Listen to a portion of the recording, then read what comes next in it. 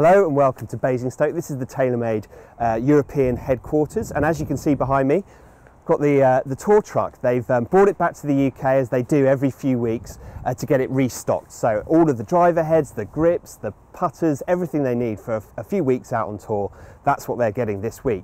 Now the guys have very kindly shown me around, taken me around, shown me what's inside, and now they've vacated, they've given me the keys, and it's time for me to show you what goes on inside this tour truck. Let's take a look.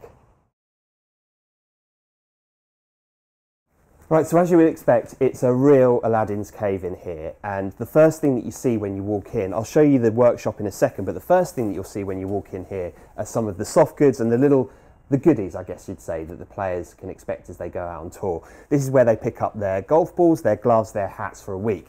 Now, players will get 3 dozen of the golf ball of their choice every week, unless you're maybe desperately in need of a few more than that. Most of them are good enough where they don't need more than 3 dozen for a week out on tour. I wish I was like that. And as you can see, there's a split between TP5X and TP5. TP5 has been the slightly softer version.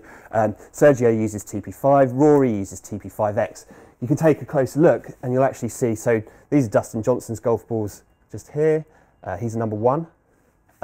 Rory's a number 22, Sergio 49. And you can just see from the players that there are on this road just how strong the TaylorMade staff is at the moment. We haven't even mentioned this guy. This is Tiger's head cover. Tiger obviously hasn't made much of an appearance on the European Tour for a while, but they keep a head cover in here for him just in case. And you can see some of the other players, their gear is here. The hats, so the players who have specific sponsors for their hats, they'll get that done so that when they arrive out on tour, they wander onto the truck, or more to the point, the caddies probably wander onto the truck and they pick up whatever they need. There's more golf balls in all of these trays. As I said, they're stocking up this week, so some of the trays aren't particularly full, but you can see that this is capable of stocking a hell of a lot of stuff for the world's best players. Now, follow me, and this is where some of the meetings take place for a week out on tour. So if a player needs to catch up with his agent and wants to get some privacy, come in here, out of the rain maybe, and it's a really nice environment just to chill out and relax. There's a telly, there's a coffee machine, there's a drinks machine in there. Really handy to have, and always parked really close to the range, so really useful for people to access when they're out on tour. Don't fall over, Elliot. Now follow me. So you've got a few golf clubs here. This belongs to Mr. James Heath. There he is, James Heath, Raphael Jacquelin. You know, there's all clubs waiting to go. As I say, they've just come back from tour, so I'm sure they'll be busier next week. Right, so this is the workshop. This is where, week in, week out on tour, the players will need things done to their clubs. It might be that you need new grips. It might be that you want a specific grind on your wedges. It might be that you need a whole new set. It might be that your clubs have got lost in transit or something. This is where they all get built. So this is the re-gripping machine here. There's 2 different types of tape. This is hydraulic, so it grips the club here. They can put the grips on. 2 different types of tape. One is thicker than the other, okay? Which means that some people like to have, I was hearing earlier, 1.5 rolls of tape on their clubs. Don't quite understand how that works, but apparently some players are able to feel the difference. I guess it shows just how much of a perfectionist they are and how much they can feel the difference. Anyway, here you have, this is a machine that clamps the club so that you can then start to make loft and lie adjustments. So it's set up for a 3-wood at the moment. This here comes down as a hydraulic, comes down very powerfully, bang, holds the club in place. They can then make tweaks there and check them here. All the grips that the truck carries are in these drawers here. It carries an enormous amount of grips. Now, if I open this drawer here, you will see a few special ones. So, Sergio has his own specific type of grip. You've got Rory's multi-compound there. This is Darren Clark, he's known as the Prince. This is his grip, quite an old school grip, sort of half cord.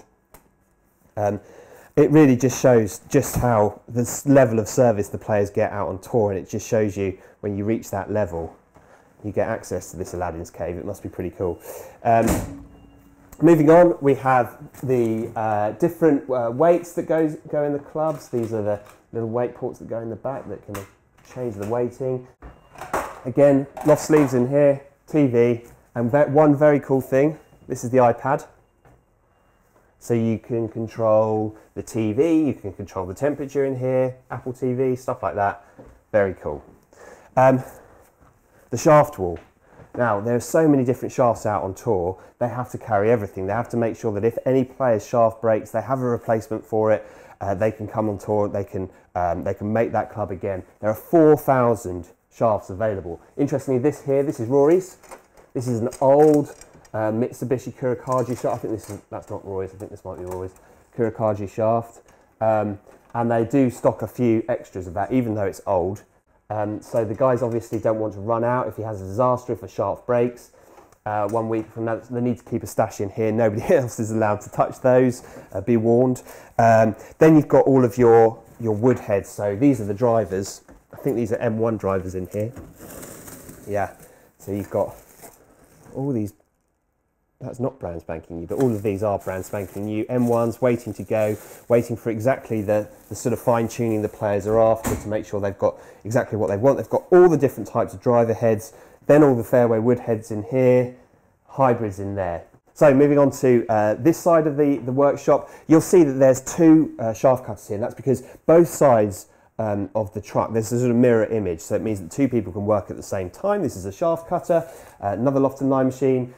This is the grinder, so if you're looking for a specific grind on your wedges, this is the machine you use. There are two belts, there's a blue one and this is the red one. The blue one is to get rid of big amounts of metal from the bottom of the club. This one polishes it off to make it look really nice, really sharp. Then you've got another loft and lie checker, and the same for the putters. So again, they've got everything. It's funny, in some ways in here it's incredibly high tech. In other ways it does have a feel of a kind of old school pro shop where there are people in here bending shafts, doing the loft and lie checking by hand. Okay, that's the inside of the truck. Let's go and have another quick look at the outside.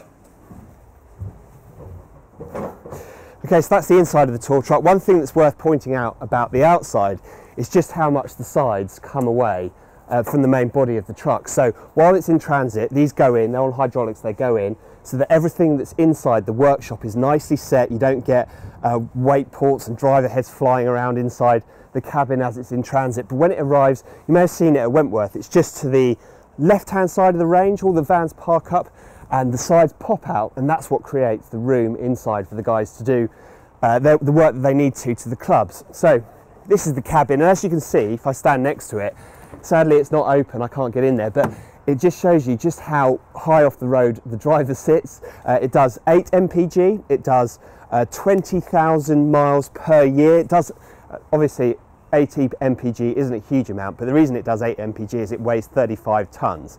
Now, I've also been reliably informed that it's a 510 horsepower Mercedes. It's absolutely fantastic to drive, albeit slightly scary at first, certainly scary to manoeuvre. But that's the European Tour truck for TaylorMade. Next time you see it, you might see it on the motorway. Now you know what happens inside.